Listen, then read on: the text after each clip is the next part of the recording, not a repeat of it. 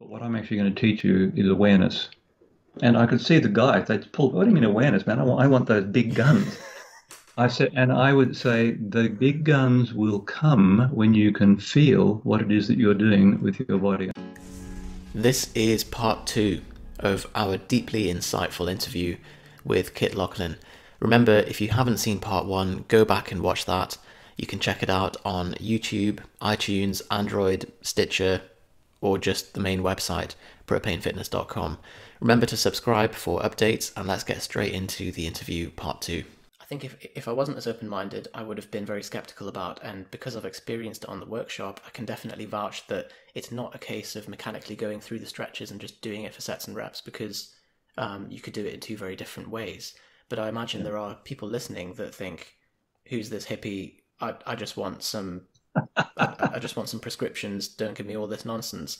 And there's not much I can say to them because it has to be experienced, and you can't just write down on a bit of paper 3 sets of 30 seconds.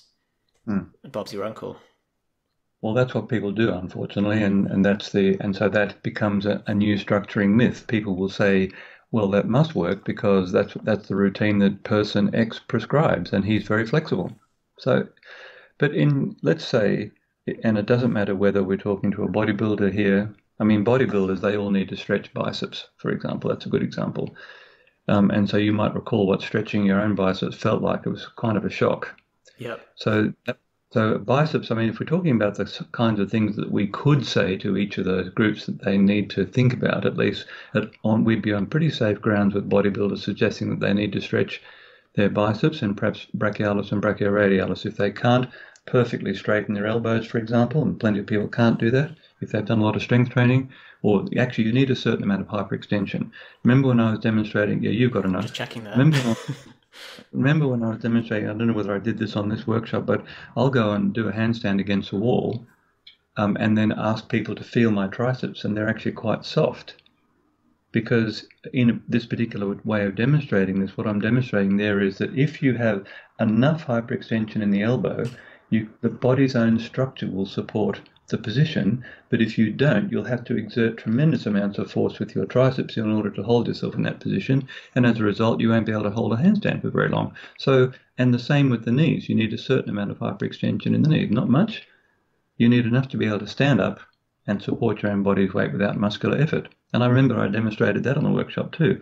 I said, okay, well, I'm standing, right? Come over and feel the quads and hamstrings. They're relaxed. But if I bend my knee very slightly, then of course the muscles have to exert that force. No problem. No, let me get back to the question you asked and ask it again, please. What did we say? Oh yeah, so for the skeptic who is saying, okay. why can't this just be? Yeah. Got it. No amount of theoretical explanation or manipulation of concepts will even come within cooee of the experience of doing a stretch. And so you cannot convince a skeptic except by direct experience. So if and we have skeptics all the time in our workshops, of course. I say, okay, get down and do this. Get into this position. And then I'll say, okay, what do you feel? Now, in the beginning, there's just mass confusion. What do you mean, what do I feel? Well, go a bit deeper into the stretch. And they go a bit deeper into the stretch, and then they get stopped by something. I said, what does that feel like? Okay, now do this. We'll exert a little force for a beginner, bigger force for someone who's more experienced. So the force is always in direct opposition to the movement that's required to get into the stretch. So if we were talking about stretching biceps, for example, we have the arm internally rotated. We move the arm back away from the shoulder like this. We can do it on the wall or on the floor. You might remember this. And so, okay, then what does that feel like? So I can feel this incredible force through biceps, and it's going down into my elbow. I said, yeah, okay. Now press the back of your wrist gently against the wall or the floor. Now the only muscle you can use, or the primary muscle that you can use to press the back of your wrist, is long-headed biceps in that position. So they press, no movement. It's an isometric contraction, to be technical for a moment.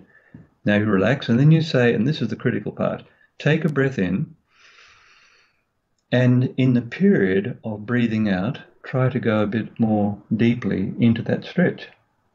And the person, let's say they go an extra few degrees into the stretch. And then I'll say, now move your awareness down to your tummy. Is your tummy soft? And of course it won't be soft. The body's experiencing terror.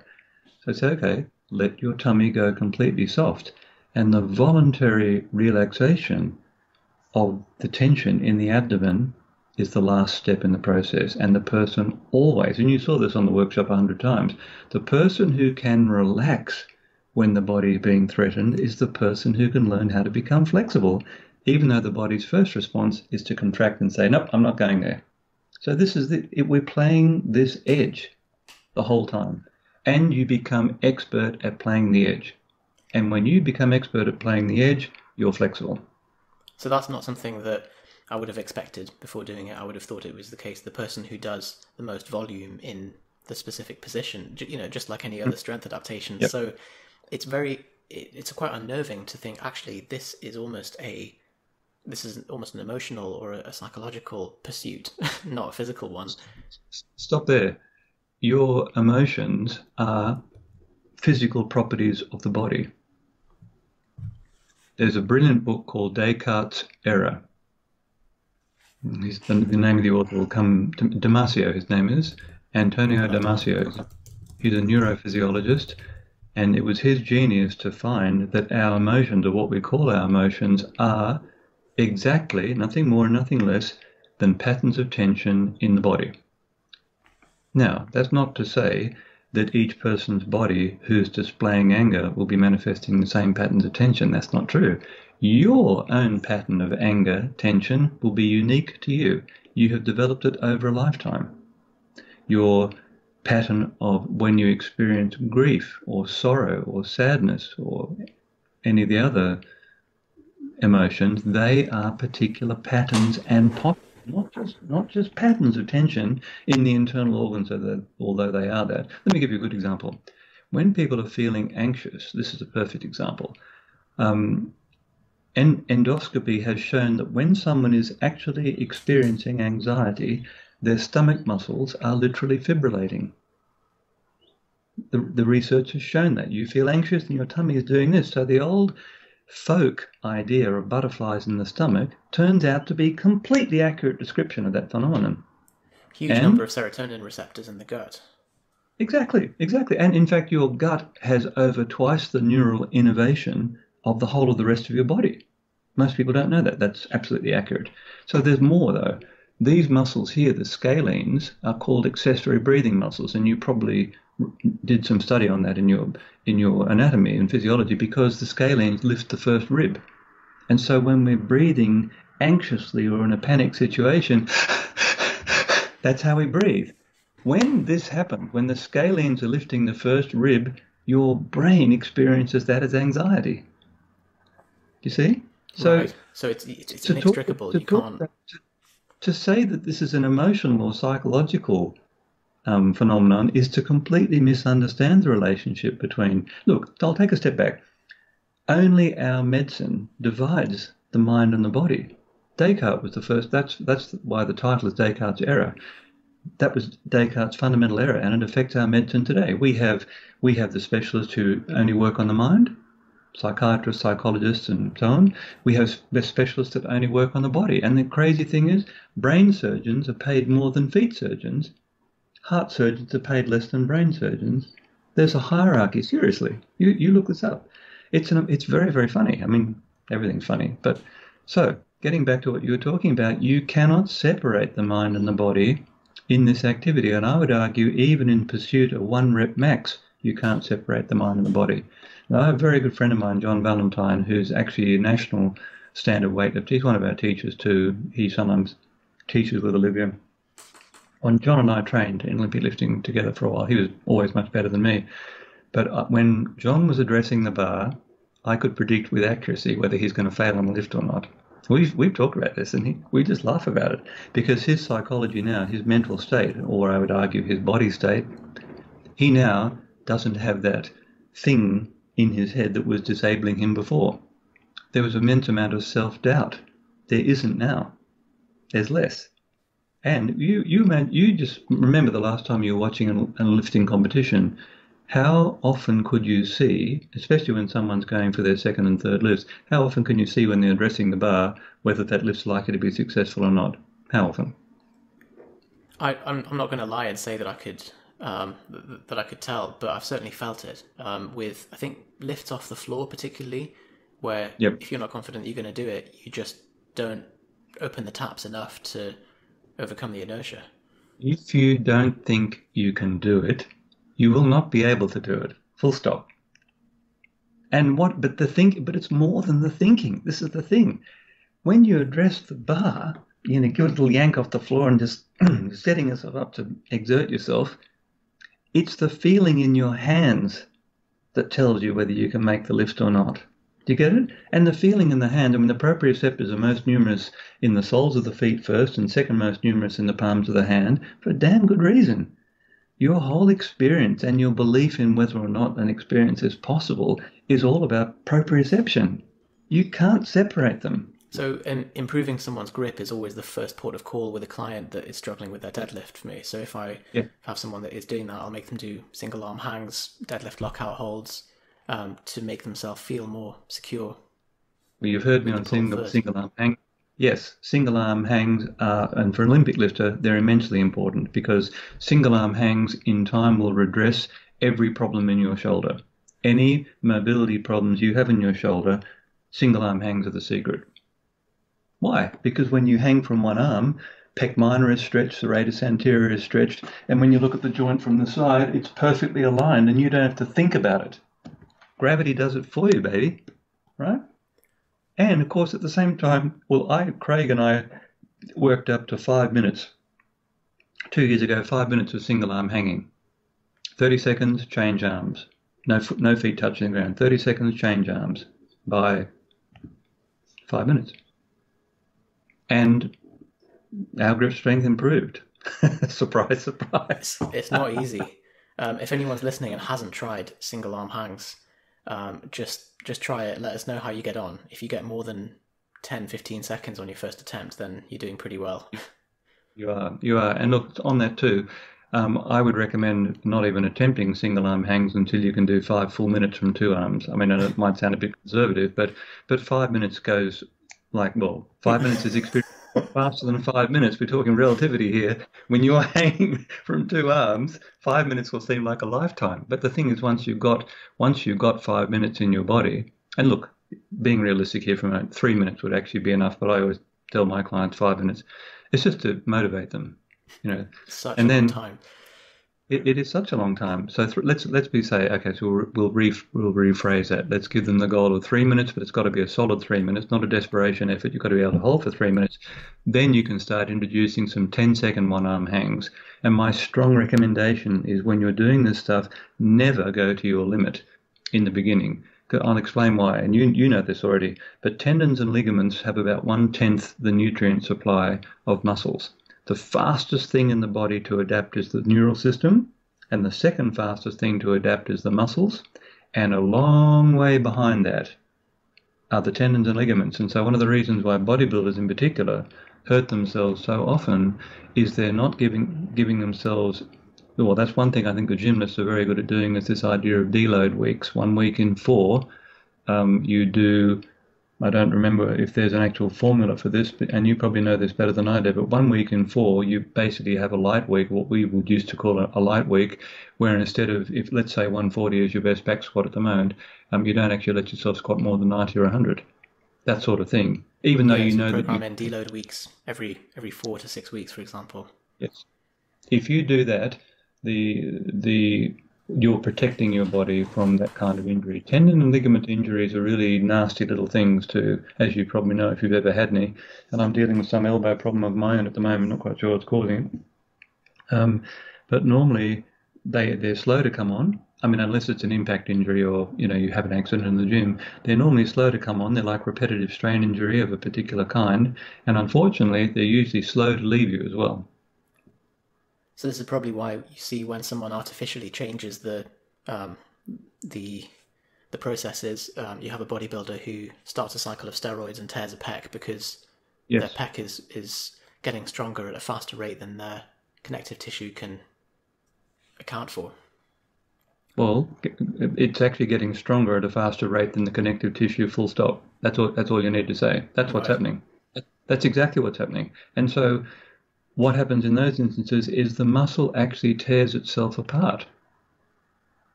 And so, look, one of the problems with our anatomy is that people are still thinking of muscles and bones as engines and levers. But this, in fact, the body is much better thought of as a fluid structure. And that's actually how cellular force is produced anyway. I mean, it's nothing like cranking on a ratchet, to lift a crane. That's not how it works. The body's working in compression and tension the whole time, as you know. It's what Buckminster Fuller called a tensegrity structure. When you actually see what happens in the body, when you actually do some measurements, I'll take a step sideways now. Robert Schleip I know very well, and he's one of the two gurus of connective tissue at the moment, or fascia, as they call it. Thomas Myers is the other one. I know both of them, but I know Robert much more.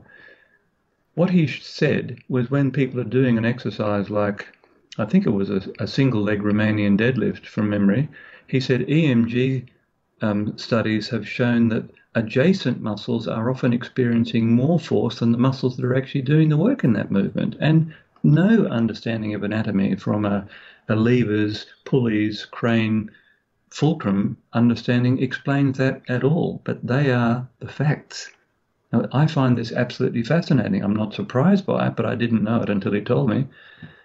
So this again is another reason, I think, to incorporate some stretching in your routine as a preventative, to find out what actually needs work. There's only a few stretches you need to do. I would say there's probably half a dozen stretches that people need to do as a kind of a challenge for themselves to find out how the body's feeling or working, or how it's actually, better to say, how it's absorbing the stress of your life, the whole of your life, is by basically feeling what it feels like. And until you put your body in a particular position, you will not feel what it feels like, because we push that awareness down below conscious awareness. That's why I made the comment about when was the last time you really felt the clothes on your body. And most people will say, well, actually, you've never felt the clothes on my body. I could try feeling it now. Can you feel the clothes on your body? Yes. Oh, I realize my belt's actually a bit tight. Yes. Anyway, that's just awareness, right?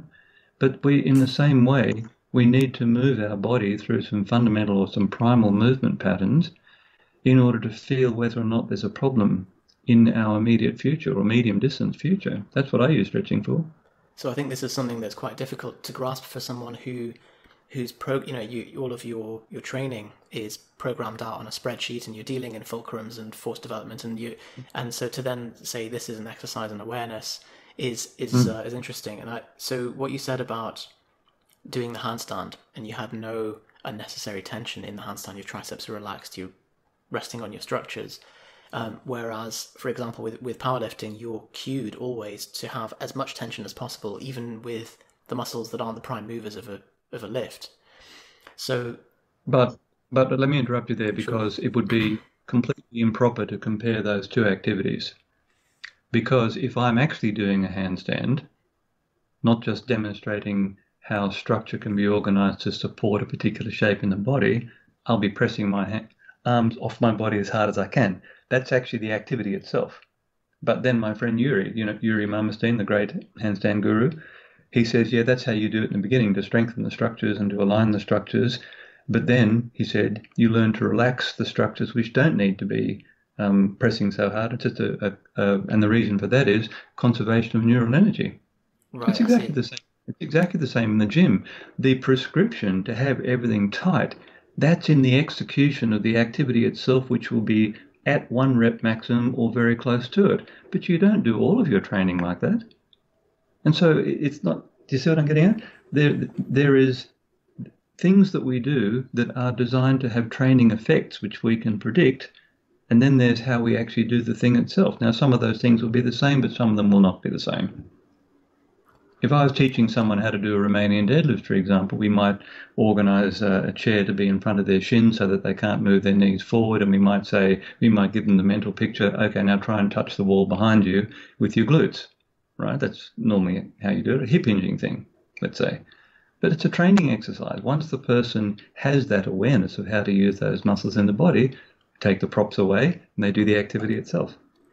So do you think every lifter who, let's say someone who isn't interested in being flexible, but is training in this way, at least for the higher intensities, is going full tension, do you think they need to learn to consciously relax and to have the opposite end of that?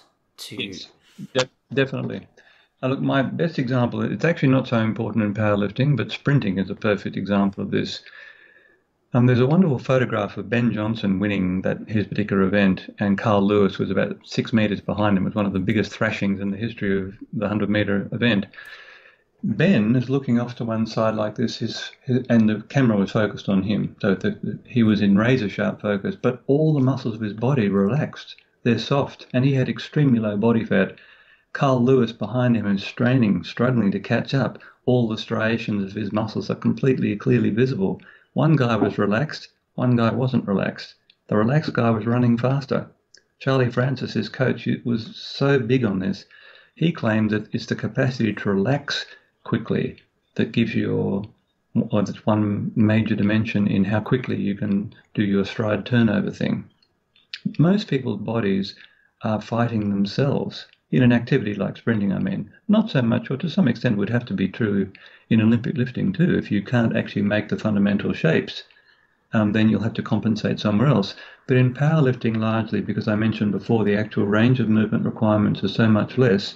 And I'm not in any way dismissing powerlifting. It is an awesome and just breathtaking thing to see and to do. And I did do powerlifting for a while, but I was hopeless at it, of course, with my proportions. But the thing is, I recognise how hard those men and women are working, and I have the utmost respect for them. But compared to an Olympic lifter, the actual technical range of movement requirement is less, that's all. Neither good nor bad, just a feature of the activity itself. Olympic lifter, on the other hand, someone who can't get the catch position and the snatch in the right position and is constantly losing the bar forward, they're going to need to work on some specific things. That's all. But when I talk about flexibility, I think all athletes need to acquire some flexibility, because the research shows that if you have the capacity to relax more, unlike what some of the research has shown, when you are actually exerting force for a particular purpose, your capacity to exert force is more, not less. So developing this capacity to relax in a lot of people, completely untrained capacity, and especially if you're going to a desk job every day and you're in tension, and then your only training is developing tension. So you've got all of this. I'm trying to avoid using the yin yang, but it's the only thing that comes to mind right now. So you have to have something to. The yin yang is perfectly appropriate for this. You're building up what you're doing, and this is something that we used to say in our gym. We start with biomechanics, good biomechanics. Why? Because whilst it may be the case, and this is particularly true for men, because men are naturally stronger than women, normally, in the upper body anyway, if your biomechanics aren't sound and you're naturally strong, you will make progress in the early stages of your training, and it really doesn't matter what training regimen you're following. If you increase the load over time, you'll get stronger. Simple as that. But if you run into the limits of your biomechanics, then an injury is in your future. And so when I used to have a group of complete beginners come into the monkey gym, I'd sit them all down and I'd ask them all what they wanted out of the next 14 weeks, because we were working on a 14-week semester block. And then I said I'd listen to all the things. So some guys wanted to get more buff. Many women want to be able to do a single chin-up, and so on and so forth. And I would say, well, they're all laudable goals, but what I'm actually going to teach you is awareness. And I could see the guys, they'd pull, what do you mean awareness, man? I want those big guns. I would say the big guns will come when you can feel what it is that you're doing with your body. And I demonstrate. I would say, look at this chin-up, and I'd jump up onto the bar, and I'd say, this chin-up uses just my arms. This chin-up uses mostly my back muscles. Can you feel the difference? And of course, no one who's never actually done that exercise can feel that difference. I said, that's where we begin, because the chin-up is an excellent bicep developing exercise, but it's also an excellent lat developing exercise and other things as well. You then decide which of those goals you're going to pursue, not as a concept, but as a feeling. That's where we start. So the bodybuilder, in some ways, being able to selectively turn on and off certain muscles, especially if they're competitive and can pose correctly, might be at an advantage to have that grounding in their body and knowing when to, or having the ability to selectively relax as well. The best posers can all do that. Frank Zane was a master poser. You're probably familiar with him. Incredibly graceful, flexible, beautiful, aesthetically beautiful. And And he had that capacity. I mean, something that all the top bodybuilders can do. They all do have excellent muscle control, and they definitely can target and contract individual muscles and then groups of muscles for an effect. You'll see when someone does a lat spread, for example, they'll stay relaxed at the last moment and they start spreading the lats, and then they'll pull the shoulders down against the tension of the traps and everything just pops out. You can't do that without practicing it 1,000 times. And that is awareness. And you're looking at yourself in the mirror when you practice those things, and you're seeing what your feeling produces visually, and you refine that. There's in any activity at the top level, there's an immense amount of work being done in it. And that's why we're all such fans of sport, isn't it? It's exciting and interesting. Intrinsically, it's interesting. Anyway, look, getting back to the main topic here, the reason for pursuing flexibility or some flexibility training is basically so that you can improve your sleep. I didn't mention this before, but the majority of people these days, and particularly AA, AAA personality types, A types, one of the things that they will talk to you about in a quiet moment is they actually don't sleep all that well. If you can improve the quality of your sleep, then you're driving one side of the adaptation mechanism suite much, much more effectively. It's not just, I had a friend who was a champion bodybuilder, and I was talking to him about overtraining one day, and he just looked at me and he said, "Kid, there's no such thing as overtraining." What do you mean? He said, "There is just inadequate nutrition or insufficient rest." And the light bulbs came on. Of course, that must be right? And so people who are not getting sufficient rest, they will be overtrained. How do you know whether you're getting sufficient rest? Are you, over the period of a year, getting stronger slowly most of the time? If you are, that's evidence that you're sufficiently rested and your nutrition must be adequate at least. So I'm maybe seeing where you're going with this, that you're saying that by being able to relax on cue, there's some kind of systemic effect that you can then improve absolutely. Your sleep and the rest of it. Absolutely. And so that's why the tagline on our site is simply grace and ease in the body and more efficient movement. Now, it doesn't sound like much of a goal, does it? Except that when you talk to people, you find that grace and ease in their body is about the most foreign concept they've ever heard of. And you've seen me move and walk around, and how I move. It's relaxed, right? It's easy. It looks graceful. And I'm old. I mean, chronologically, I'm old. I'm 60. I'll be 64 soon. It makes no difference whatsoever. I move much better now than when I was an athlete at 25. Way better now. And so let's talk specifically now to this group of people who are listening, who are Olympic lifters, powerlifters, and bodybuilders. This is a tiny period in your life. The period as a competitive athlete, you might, some guys do manage to keep on powerlifting in particular and into their 50s, right? I'm thinking of what's his name, Louis Simmons? Is it Simmons or Sims? Simmons, yeah. There's a few sort of very, very old lifters as well, really kind of outliers. They're outliers. Yeah. They're outliers. And I would always recommend continuing your activity for as long as you can. But if you want to experience grace and ease in your body, then pursuing any of those activities as far as you can will not necessarily give you that. The capacity to be able to relax, the most important capacity to be able to digest your food and to be able to rest effectively, they're the two ends of that overtraining thing that I was talking about a moment ago.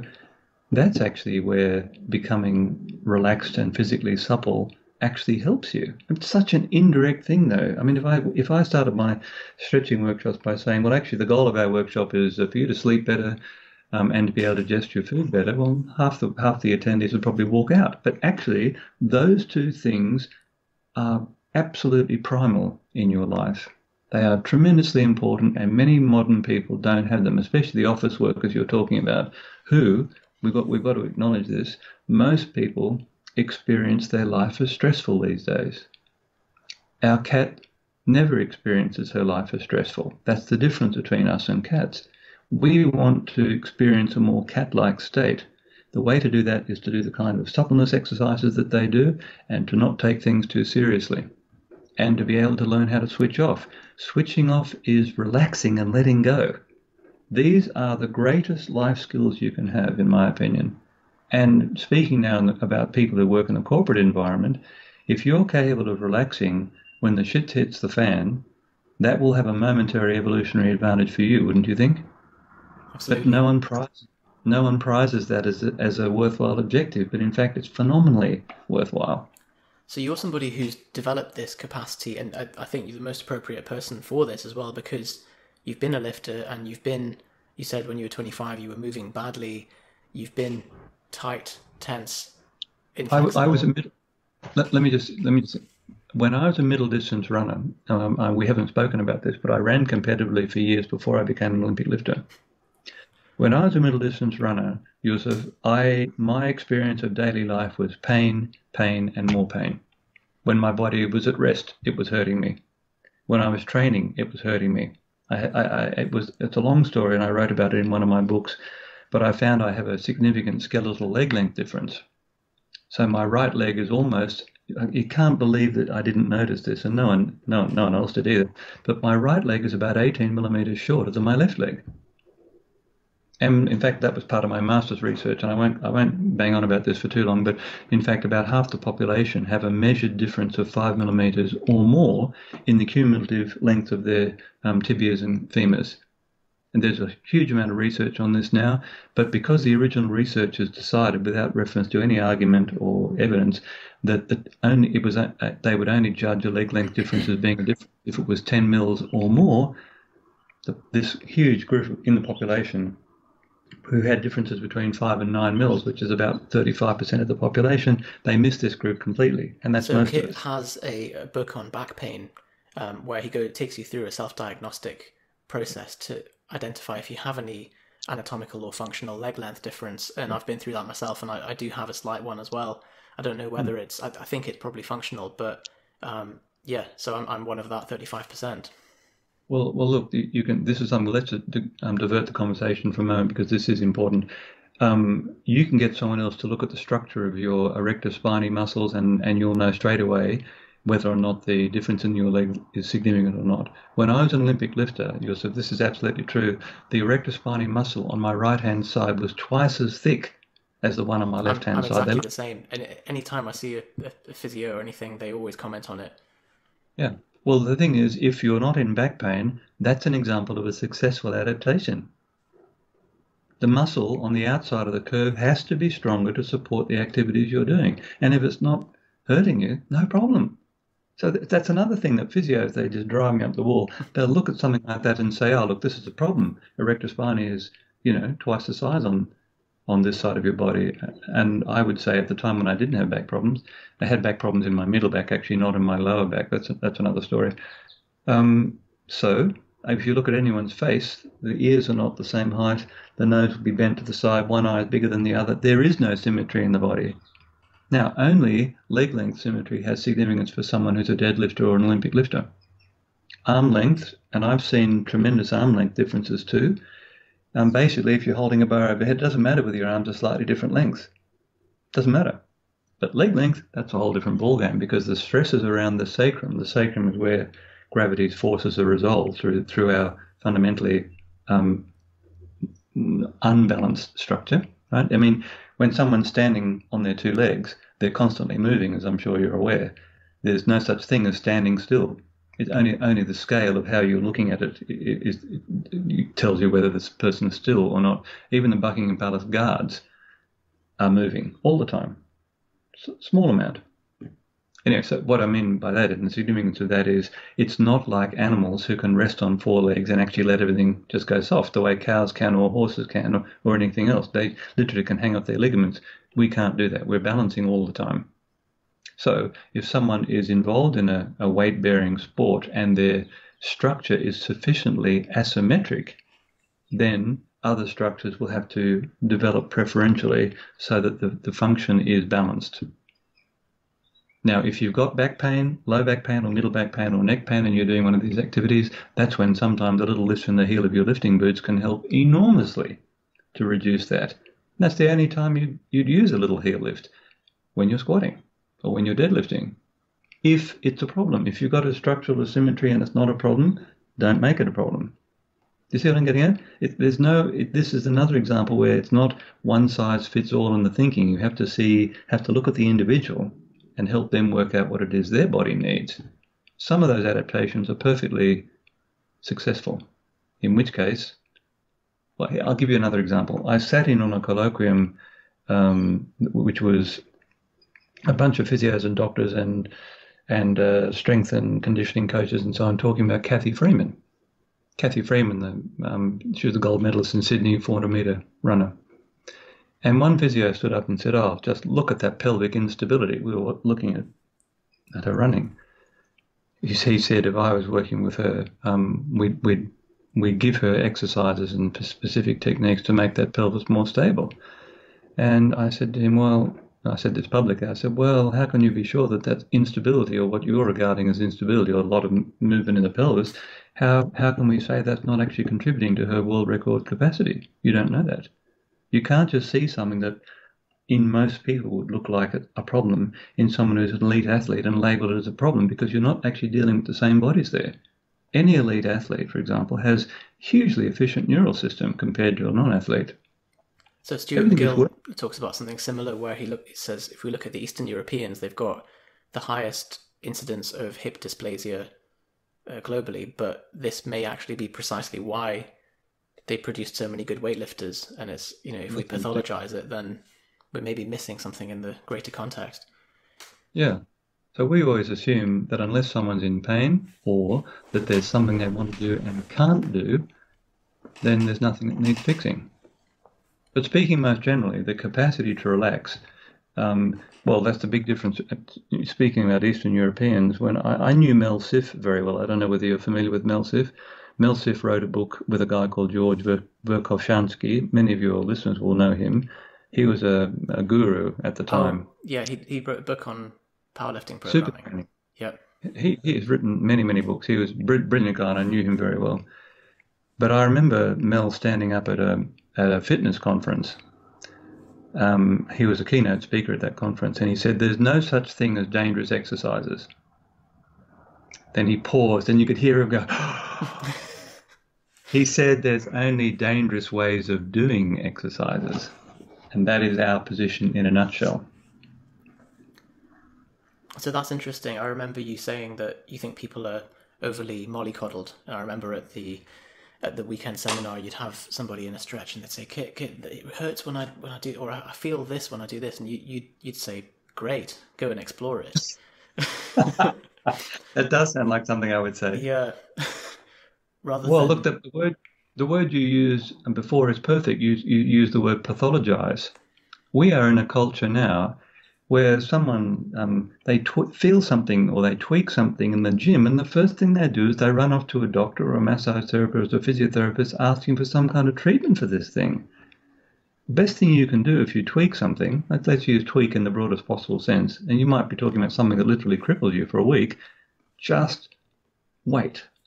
This thing that you're living in is not some weak, tragic structure whose evolutionary survival is threatened, with every breath in and out. It's nonsense. People think about their necks, for example, as being fundamentally fragile because so many practitioners tell them they're fragile. It's bullshit.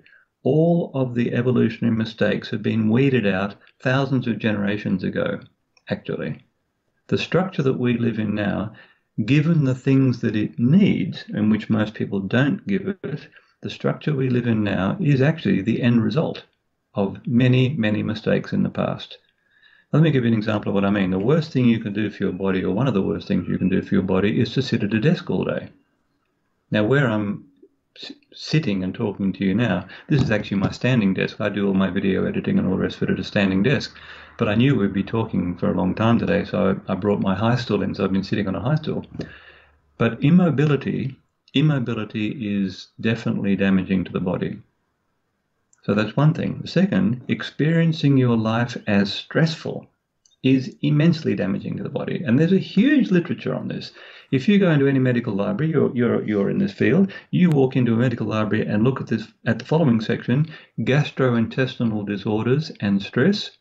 There are hundreds of books on this subject, but the penny hasn't dropped. You can't just give someone the talking cure. I can't just say, oh, Yusuf, your life is wonderful right now, and you're actually totally okay, and you just need to give yourself some positive affirmations, brother. That's all you need. That is nonsense. Your body needs to experience what feeling completely relaxed feels like. Then you can recreate it. So we have, I don't know, 30 or 40 scripts on my site which people can download for nothing. Relaxation scripts. As you know, I teach in a monastery in Malaysia every year. I teach in other places too. This is on the meditation side of things now. And one of my specialities is lying meditation.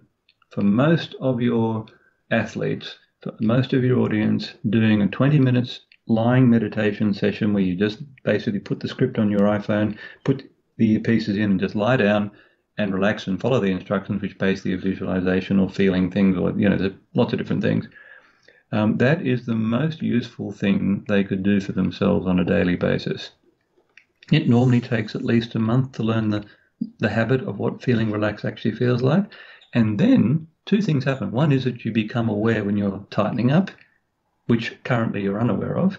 And the second thing is as you become aware of it, I can just let that relax. Unless you've had the experience of things feeling relaxed, it doesn't matter how often you say to your client, relax those shoulders, relax those shoulders.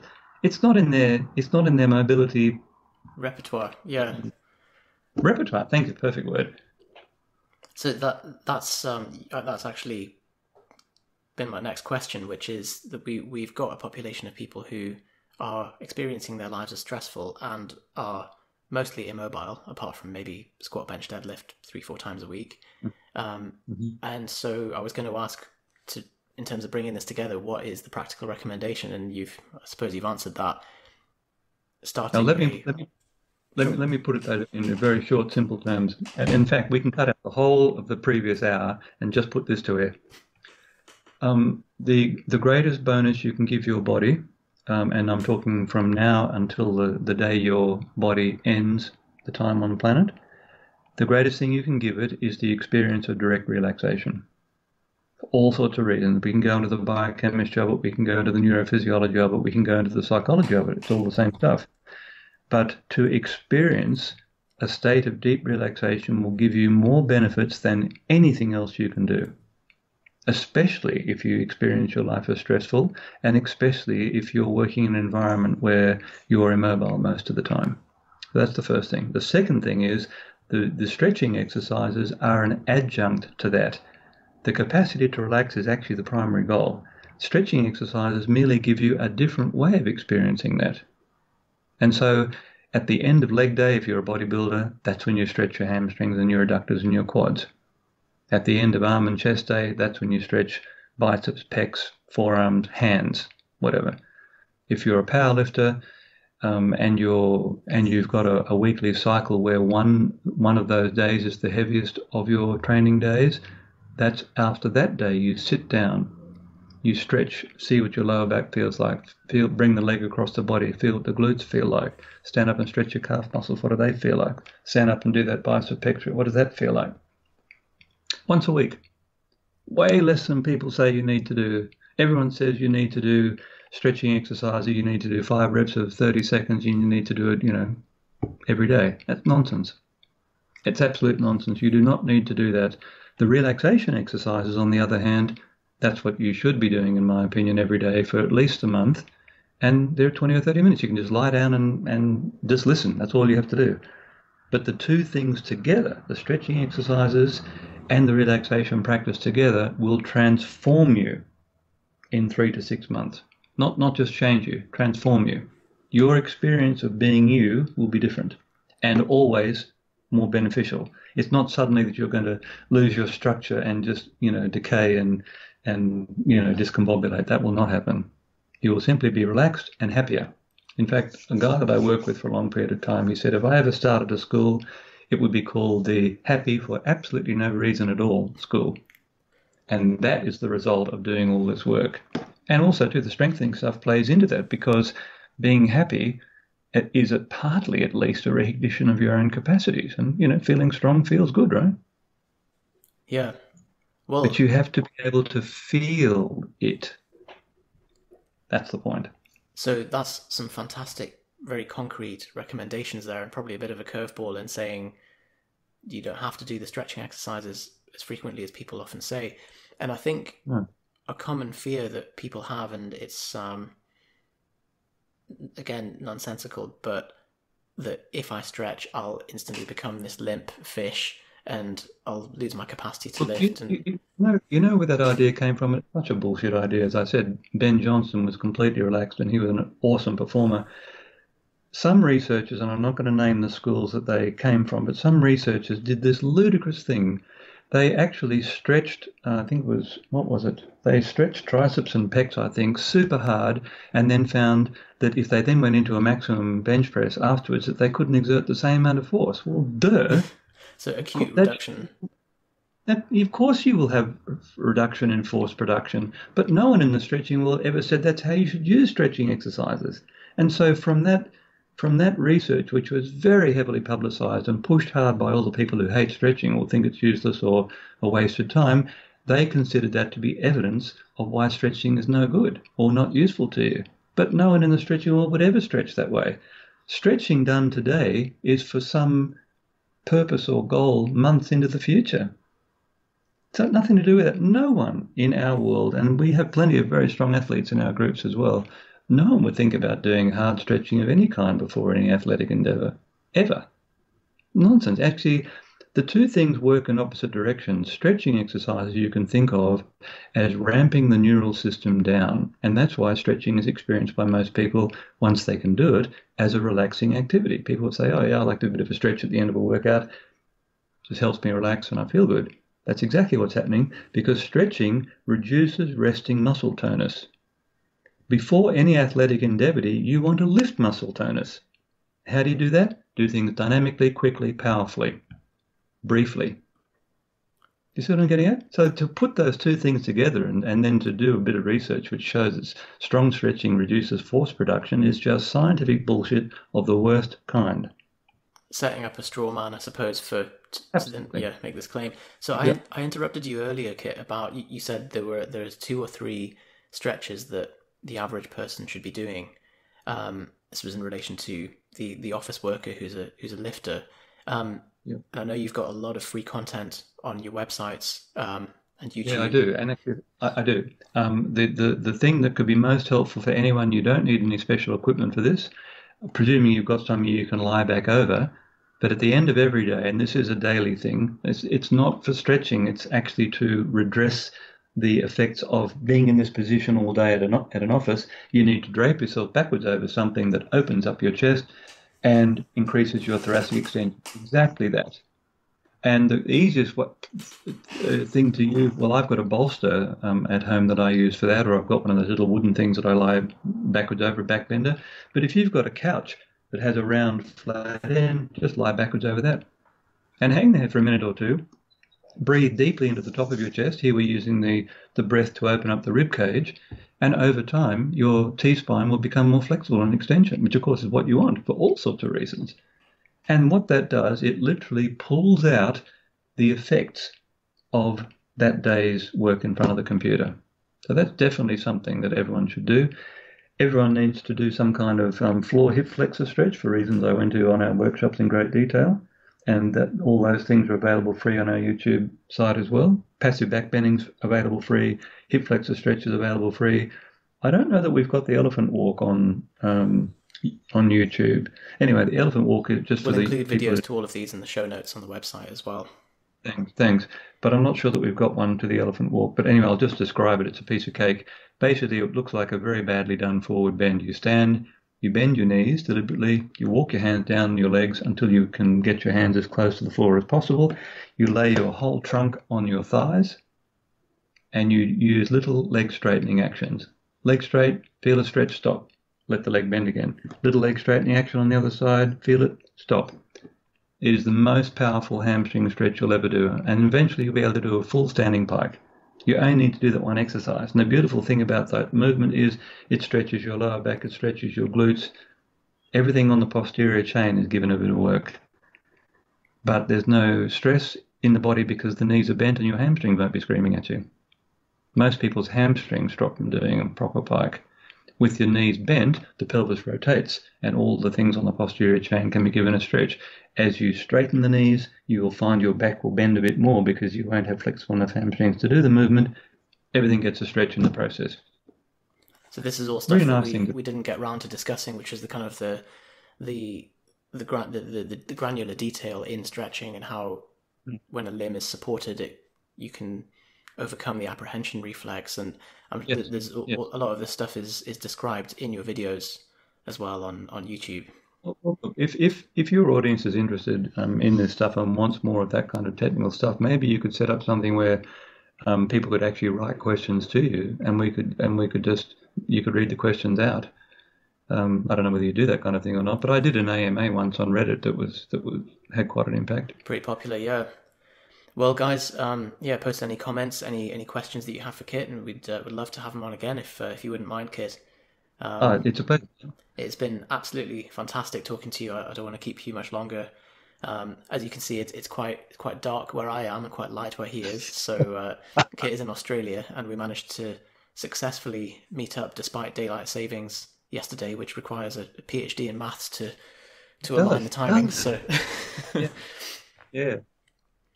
Excellent. Now, Yusuf, it is a real pleasure to talk with you, and I know that we're going to be doing some work together, actually together in the future. I know that will happen. I guess the last remark I would like to make is stretching. Look, flexibility in and of itself is neither a good thing nor a bad thing. I know people who consider themselves flexibility experts will always extol the virtues of becoming more flexible, but this is not the case, at least the way I look at it. You need enough relaxed flexibility for your daily life activities, and that's the range of movement part of it taken care of. So again, getting back to Olympic lifting, if you can overhead squat, and by that I mean for those of you that are not familiar with the movement, you've lifted the bar up, you pressed it up or snatched it and caught it, and you've got bar at arm's length like this overhead. If you can squat down with your feet flat on the floor and squat back up again, you have enough flexibility for Olympic lifting. As it turns out, though, Yusuf, correct me if I'm wrong, the overhead squat is not quite as simple as what people think. When they see it being done well, it just looks effortless, right? Nothing. Anyway, but it's very sophisticated, and it's also a great diagnostic technique as well.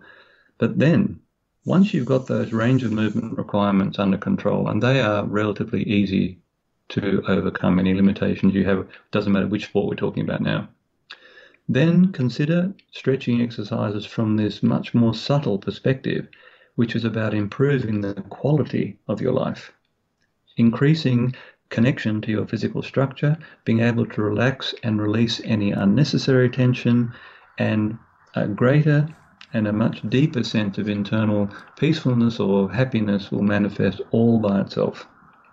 And to that end, we recommend doing the daily relaxation script exercises for at least a month or 3 months if you're really serious. They say in the spiritual world, they say if you want to make a change, consider changing over a period of a lunar month.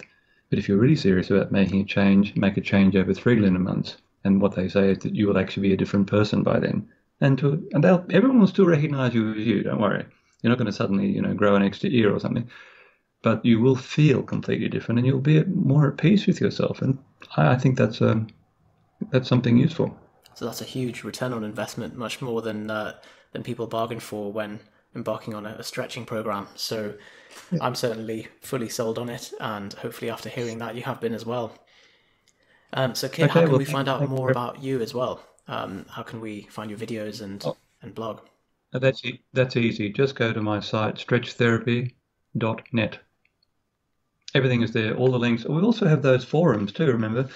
We run free forums. Anyone can become a member. You just need an email address. But the thing is, there are some very, very keen Olympic lifters there too, if that's your thing. And there's very keen power lifters as well. We have a bunch of CrossFit guys and girls as well.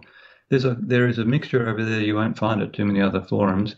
And also the conversation over there is polite. It's not strident. It's not, with all respect to Reddit, it's nothing like Reddit.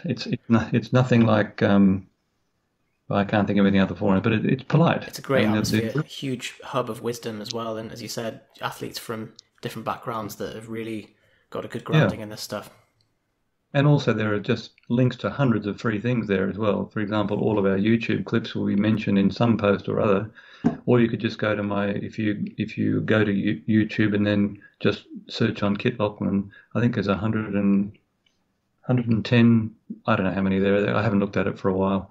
But the thing is, even though we have a pay download channel, which is our Vimeo channel, the Mastery series, for example, which I think is how we met each other in the beginning, wasn't it? Master the pancake, master the pike, master the full back bend. I can't remember exactly how we first met, but let me just finish the thought. We have pay download programs, but they're very specifically oriented. So, for example, if someone does want to master the pancake, that's an exercise where you put your legs apart, hold onto your feet, and put your chest and tummy on the ground with a straight back. You know, it's a high level of flexibility, not for a dancer, it's a warm-up for a dancer. But as I said before, but if you want something as specific as that program, which I think costs $15 from memory, 15 Australian dollars, and they're not worth very much, or it might be American, I can't remember. Anyway, the point is a huge amount of free material on YouTube. The forums themselves are free, and there's a massive amount of content there. I don't know how many tens of thousands of pages there are now, but there's a lot. And the relaxation scripts are they're available free. We don't sell those. It's part of my give back to all the training and all the incredible help I've been given by the teachers that I work with. So we've got 30 or 35 scripts there, I think, relaxation scripts, and we will be making more. We have specific programs, follow-along programs for people with back problems, for example. Some of the lifters might find that very useful. So there's lifetimes of free content that you can really get your teeth into without having to, you can test that out first. We've had a few clients buy your Overcoming Back Pain series of videos, and they've had great success overcoming sciatica. So yeah, there's more kind of focused video courses as well that you can buy on Vimeo. Well, look, I don't know whether you've noticed, or you probably have noticed this, but our programs are very inexpensive compared to most other programs. And my reasons for this, I just like to talk like that. And the reason I want to talk about this, because it actually will be the last thought I'd like to leave your listeners or watchers with. And that is, for all of us, our life is very short. It's going to be over quicker than we want.